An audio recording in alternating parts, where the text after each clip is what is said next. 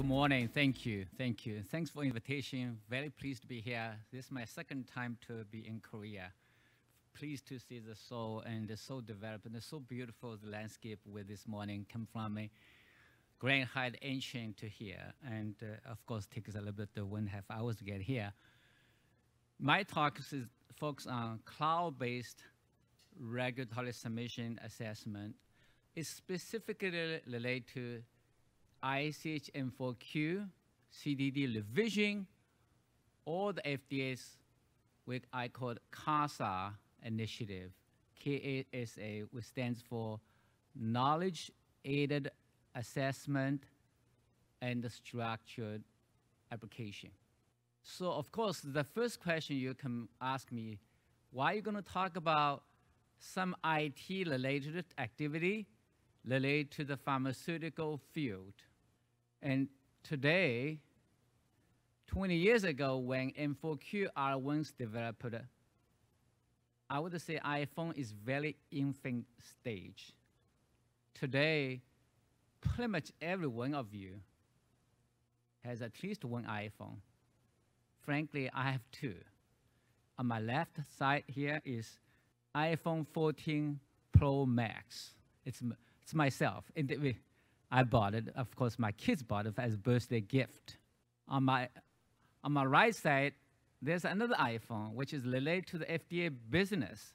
You probably notice what difference between my personal iPhone and the FDA iPhone.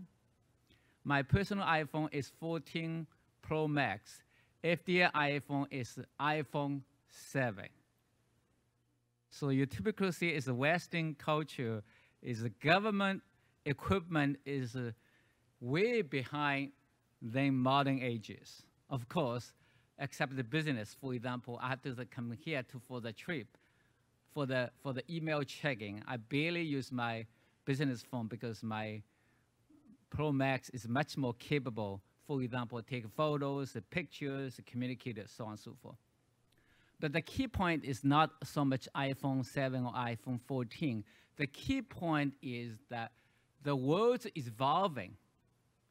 It's all the information now in the cloud. In fact, in my personal iPhone, all the picture is stored in the cloud. I can access anywhere I go. But today's regulatory submission, today's regulatory assessment, today's events related to pharmaceuticals still stays very, very old equipment. So therefore, with the evolution of information technology, it's time for us to evolving. It's time for us to change. It's time for us to transform. This is the key message I want to deliver with my talk. Of course, we talk about related to this. My area is related to pharmaceutical quality. A quality product of any kind consistently meet the expectations of the user. Drugs are no different. Patients accept the safe and effective medicine with every dose they take. Pharmaceutical quality is assuring every dose safe, effective, free of contamination and defects.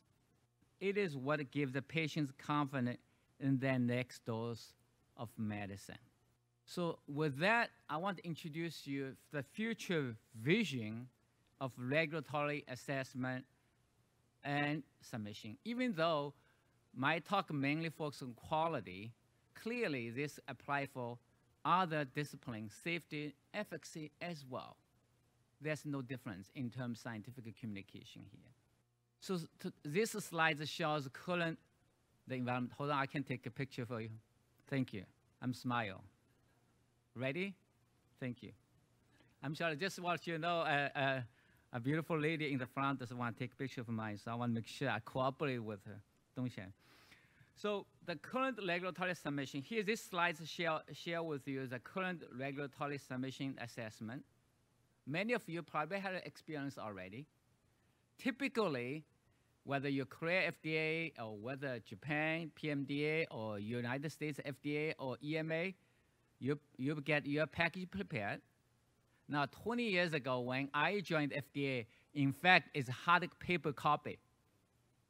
In order to be first of all called filing, people literally stand in the door of the FDA building in order to be first. Of course, today, no longer hard copies. It's PDF copies. It's an electronic version. So today's environment is much more improved than 20 years ago.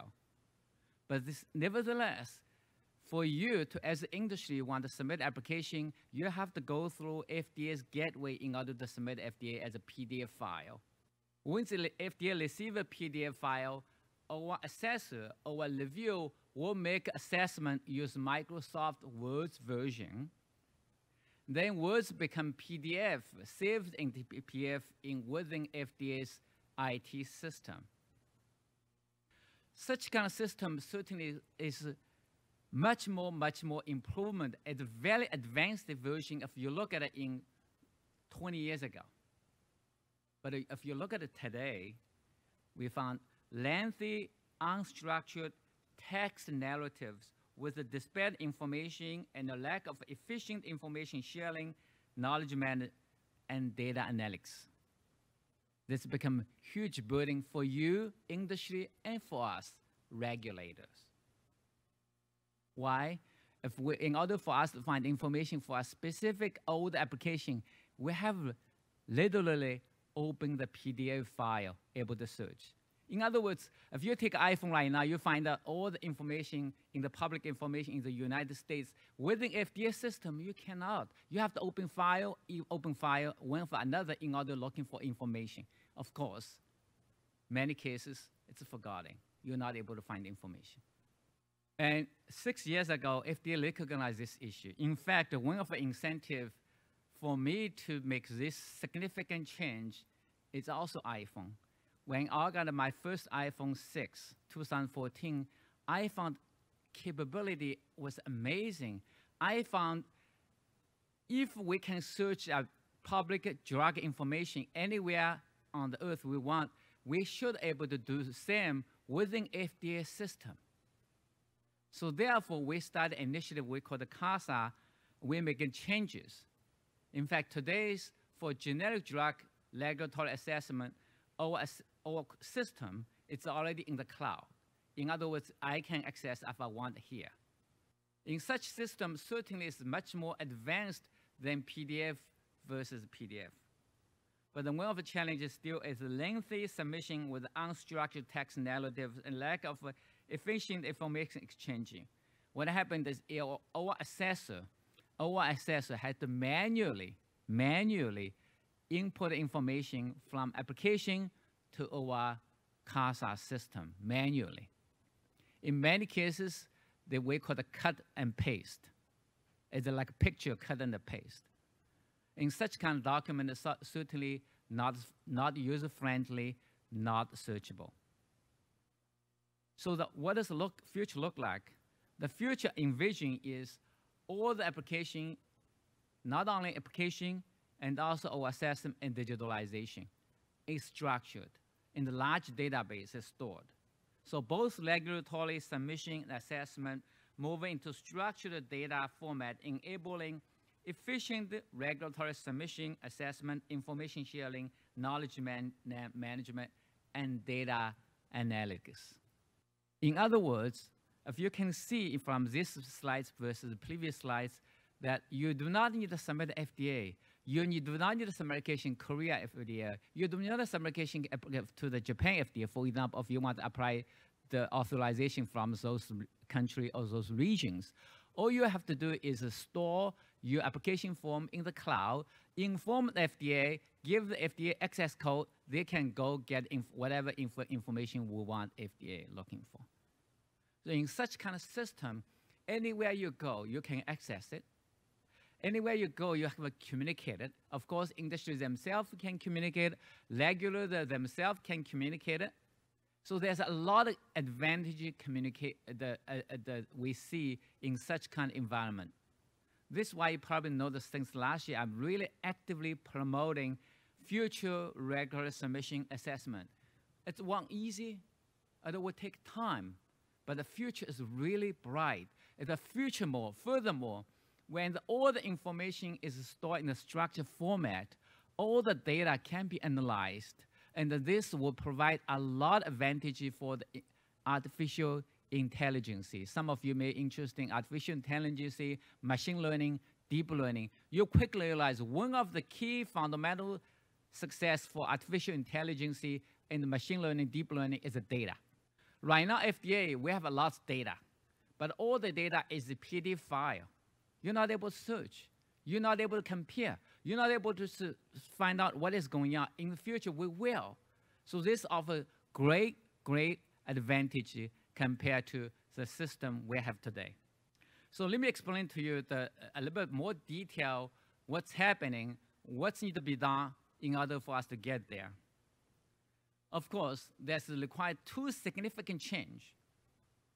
And not even change, I say transformation, more than a change, or evolution. The first is regulators themselves have to be open-minded, have to change. If industry say, we'll give you a digitalized format, the regulators say, sorry, we're not going to accept the digitalized format, we have to use PDF. You're not going to get anywhere. So therefore, regulator has to evolving. Regulator has the transformation, number one. Number two, the submission has to be changed. This is why we had the opportunity, actually starting tomorrow, in ancient great height, we started to talk about the revision of a CTD format for quality. Second, we need to develop data standards. You could use ideal situation or the context format, but the data standard for each region, for each country is different. Certainly could be a nightmare for industry as well. So therefore, there's two fundamental change, regulator change, industry change. Industry change, there's two things about submission format change, also the defining of electronic data standards. So let me explain to you first about KASA, which is a knowledge-aided assessment structure application for the FDA. We have been working on for the last 6 years. It's a lot of effort. In fact, after 6 years effort, we are pretty much, I would say, we finished roughly 30% of our assessment. There's still many more to come. So around 2016, FDA's KASA system was envisioned as meaning to modernize FDA's assessment or review by taking advantage of structured data, advanced analytics, and knowledge management. And bottom, there's two figures. Of course, you were wondering why I put it here. Let me explain to give you background information so you get some idea. The first is iPhone. This is iPhone 6. And I have to say, in the adoption that new technology, my kids got the iPhone first. My wife got a second. You know, as a typical dad, is always the last person got the most advanced stuff, even though he pays everything. So when I got an iPhone 6, I found the capability and was amazed what iPhone 6 can do. In fact, I able to search all the information about Korea, for example. I can find the hotel. I can find the restaurant. This for you, young generation people is sitting in the audience like coming. Lawrence, what are you talking about? Of course, when I was graduate school, we have to literally search the map, make phone calls. So I feel this is, if we can search all the public information, why not all the confidential information related to drug? We should be able to do the same. So therefore, I want to introduce the search function, like a Google type of search function into the FDA's regulatory system. That's first. Second, I want to do is I'm truly a believer of artificial intelligence. I was chemical engineer trained. I was working on the machine learning, deep learning. Frankly, in a way, artificial intelligence, 30 years ago. Today, of course, deep learning now is much more advanced. The neural network is much more advanced. I do believe that when we have enough data to feed the system, to feed the computer able to do a lot of things human being is doing today. So therefore, if we're building such a system able to collect all the data about the drug, and the drug able to source those information within regulatory system, able to tell us a lot of information we are not know today. So there's a fun combination, two things, search function, and second is the analytical function. And of course, you're wondering what's happening for the ship here. Largely is, in order to come up initiative, you need a name. I was really deep searching what this could be called for to our benefit, regulators, industry. Finally, come up with KASA, Knowledge-Aided Assessment and Structure Application. Of course, KASA, K-A-S-A, could also stand for C-A-S-A. Some of you probably know C-A-S-A stands for house. So it's kind of beautiful. It's a home. Now, we published a paper because we not only with a preliminary success within FDA, I published a paper in 2019, late Words Know. In fact, I chose to specifically publish the International Journal of Pharmaceutics. So that way, Words want to know what is going on, because I do want the other regulatory, not only just to do KASA, but the transformation, digital transformation as well. Now, I'm not going to, I have already said a lot why, but I'll probably put in the slides, give you a structured information. And today's assessment is pretty much a freestyle narrative, unstructured information, summarization of application information, and cut and paste. One of the significant issues with our current system is consistency, and consistency. Not only efficiency, but also hindrance, because our assessor will not know what happened to our neighbor assessor, to what happened to previously application. It's really create a significant issue, a burden for regulators. So what is KASA in definition? The KASA system is a database platform for structured quality assessment application that support knowledge management. Now, if you just look at all this definition, probably will not be able to capture what's going on. But the key information is behind the user-friendly interface is large database. This database support all the functionality, what's happening in the interface.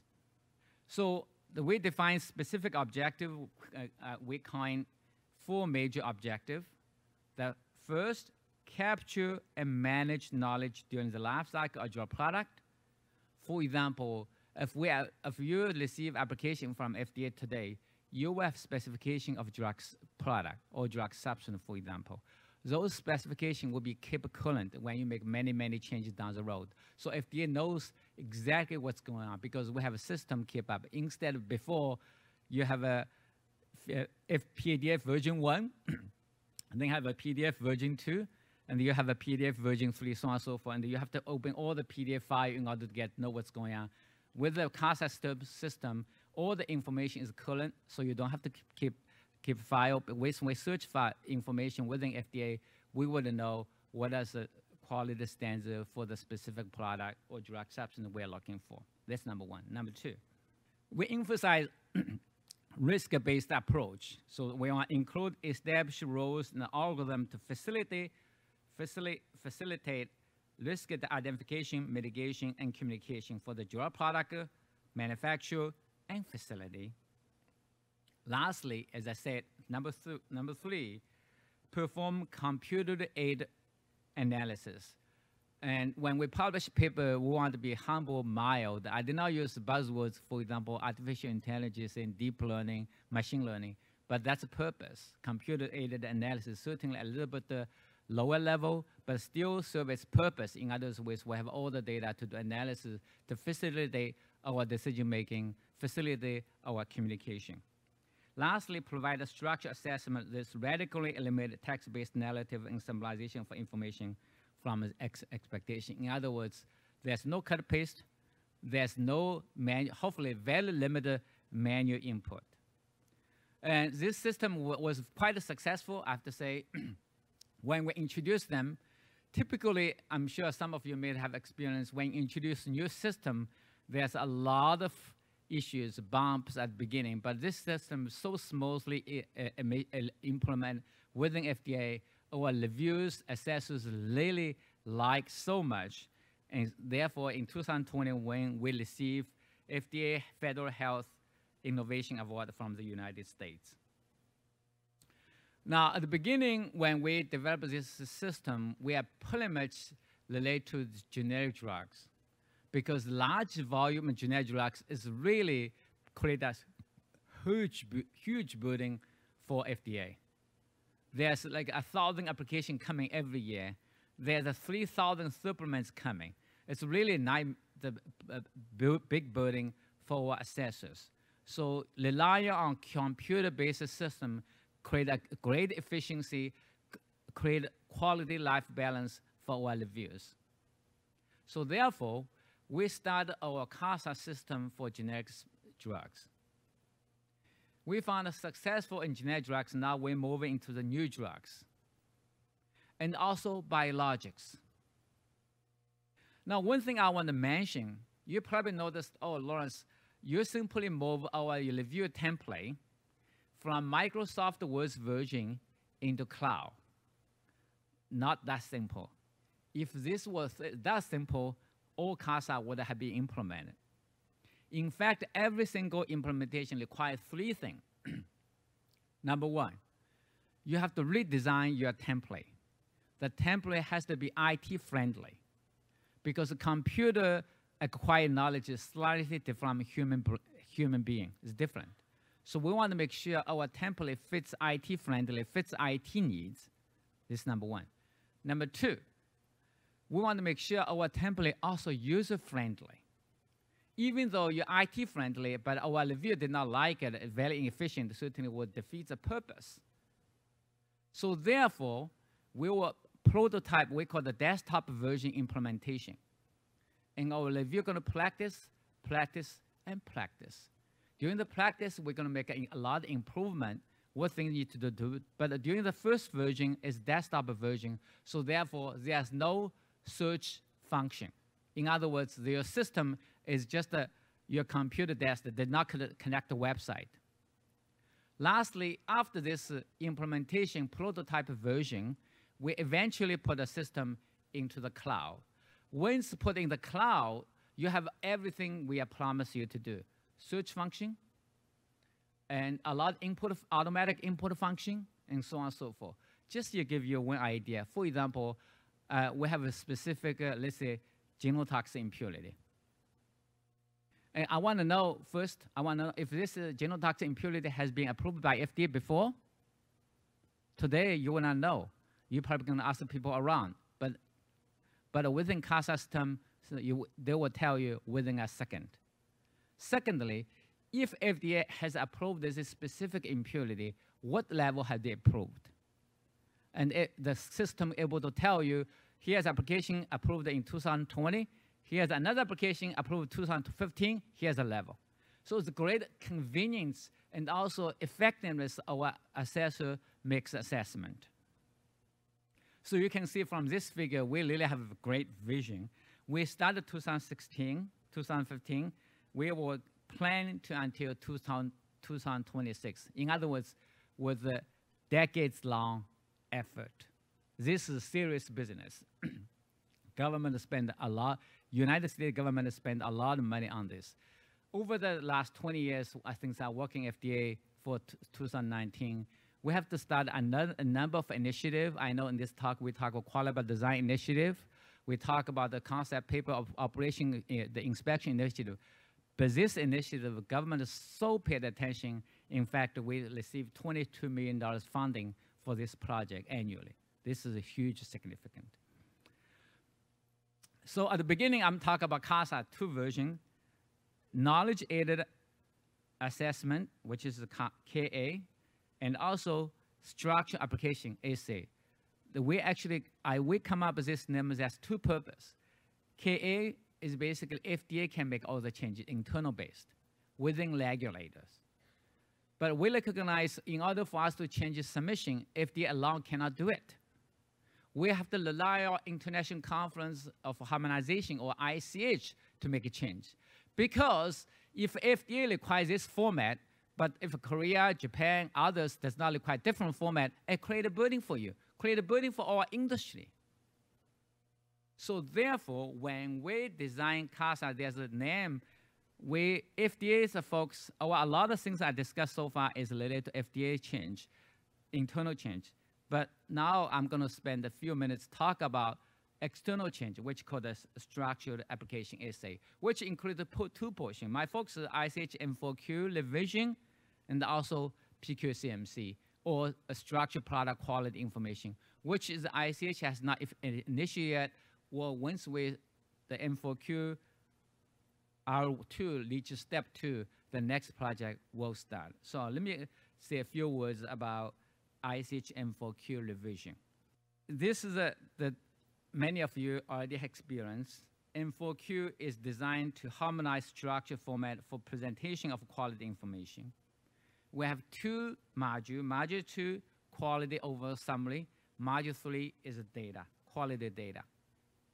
Now this is among all, I can say among all the quality guidance, this M4Q R1 probably has the most significant impact for the last 20 years, because it's a provide uniform format for applicants to apply for, whether Korea, Japan, United States, EMA, so on and so forth. I recognize some country has not adopted yet, but the majority country adopt. It's really create a lot of convenience for you, industry, and for our regulators.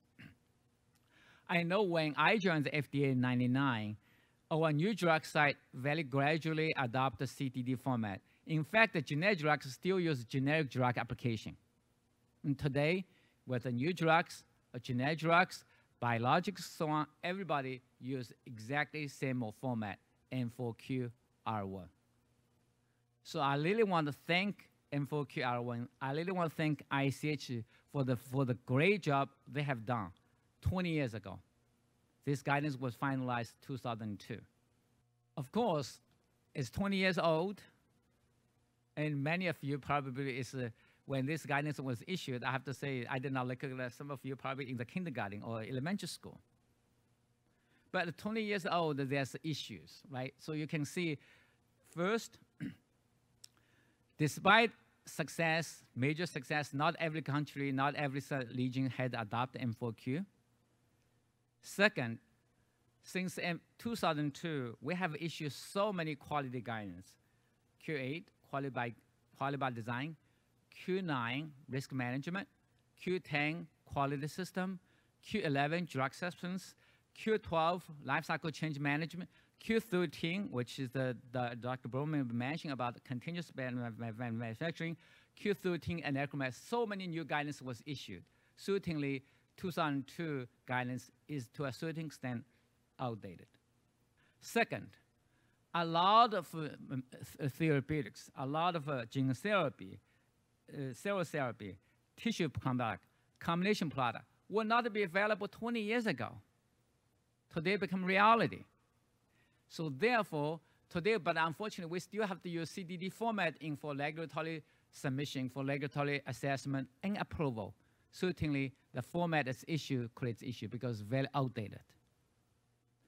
Lastly, we want to make sure we talk about what the purpose, cloud-based submission.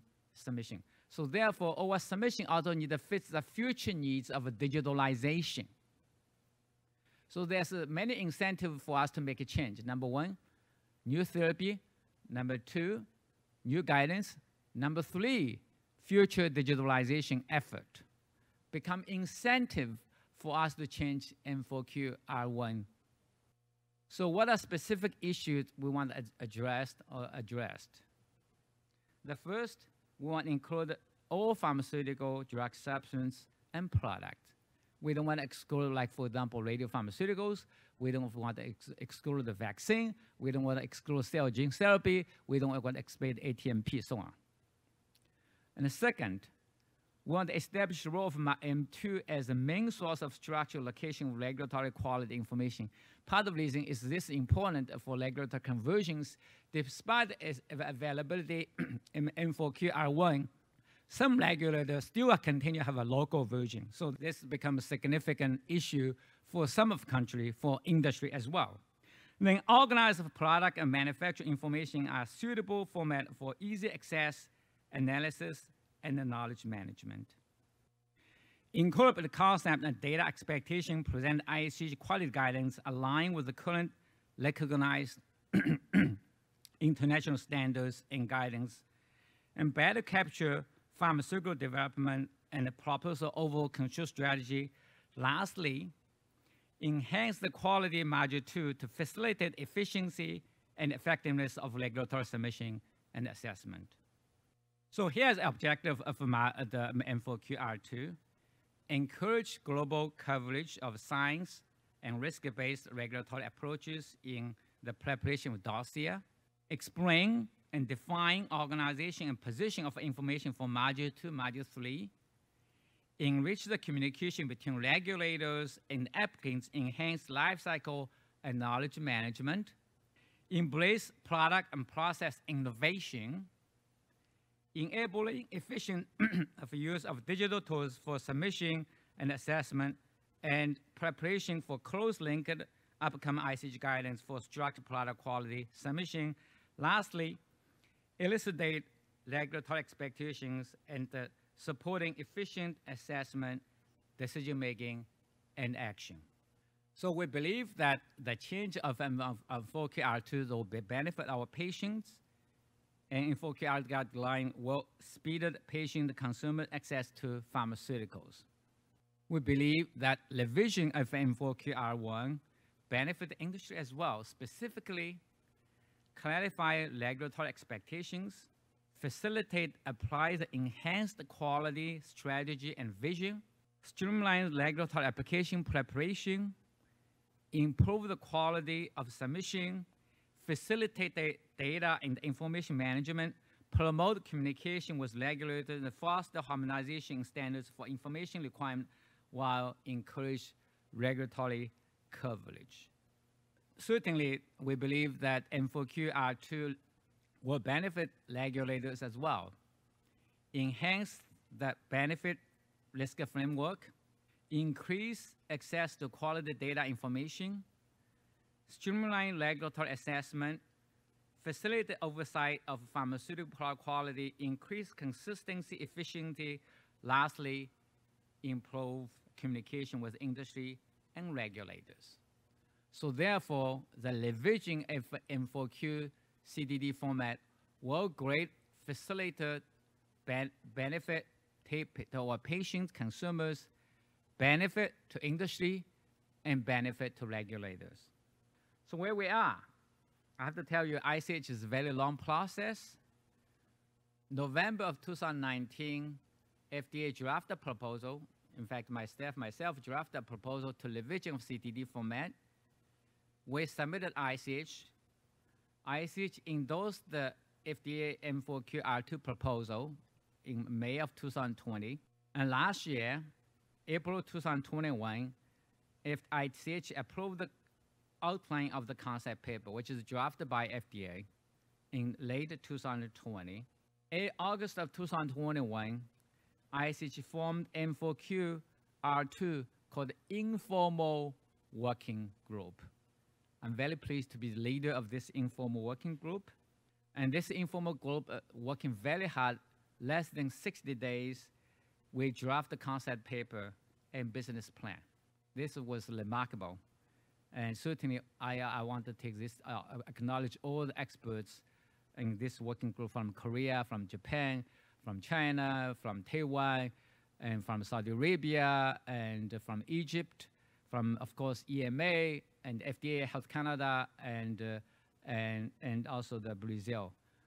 We have about 30 people working very hard to get that done. Frankly, we spent 2 hours early in the morning to phone calls to draft the concept paper and business plan. ICH approved our business plan and the concept paper on a year ago, November 2021. And then this informal working group became expert working group. I'm very pleased to be the raptor of this expert working group. We had the first face-to-face meeting in Athens this year to agree on high-level conceptual thinking of M4QR2. As I said, we're still very early stage. We're hoping to have a step 1 guideline next year, and hopefully we have a final guidance in 2025. So still have a number of years to go. Now, before I end my talk for question and answer, I want to spend a few minutes discuss next level I'm envisioning about the structural quality standard for data. Now, this slide probably give you a lot of information, but it represents reality today. I would say pretty much applicable to all regulators. Of course, application is submitted in ECTD, PDF format, and go through regulatory gateway, whether FDA, PMDA, Korea, and so on. And this FDA will be stored within regulators' the electronic system, and assess will begin to assess. Now, assess pretty much by cut and paste, and analyze. Manually input all the information. And this create a lot of burden, and certainly, if you have to working hard, it typically will create a couple hundred pages of assessment.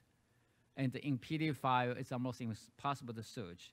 This is current status right now for you, for I, for all of us. This will envision tomorrow. Tomorrow, if you can see, if at the minimum, will be all the information will be extracted, and a lot of information will be automatically populated, and that information or assessor don't have to be manually input. So assessors spend the time to assess the application instead of summarize into the data points. I want to give you a very simple analogy how this could be so helpful, which is every single application we received typically involved 6 facilities. Now, this is 6 facilities. They have about 6 addresses. Now, within FDA, because of globalization, of course, all the facilities could come from Korea, could come from China, could come from Eastern Europe, India. Now, each address type is slightly different. For our reviewers to type address from your application to our system, it's really very burdensome. I'm sorry to say, on the airplane, I filled the entry card to the Korea. They asked me to enter the address. It took me a while to find the Grand Hyatt address, like a 208 YEONG HAE. For you, as a Korea, as a native, you probably know exactly what's going on. For me, see, I'm just words by words copied. In fact, I probably made a mistake somewhere because so many letters need to copy it.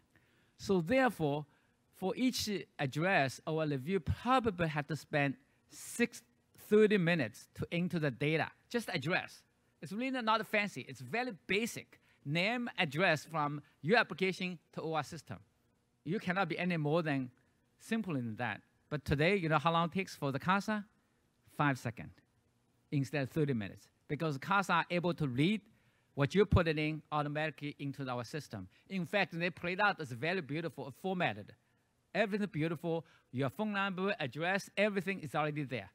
Instead, right now, our reviewers have to manually. This is just a very basic idea how the IT system would be so helpful. Of course, for you, it's already coming. For like, we have a QR code, right? In order to come to Korea, I have to import to get a QR code. People can scan. But if you think about this, there's no QR code. You have to manually type each time right. You have to type right the type. How long it takes? So therefore, there is absolute no doubt. This absolute no doubt is the future is very bright, but all of us need to make effort, move into cloud-based regular submission and assessment. I know with your effort, with all effort together, spend all the effort to get there, someday we'll get there. So future is very bright. With that, I conclude my presentation. Thank you very much.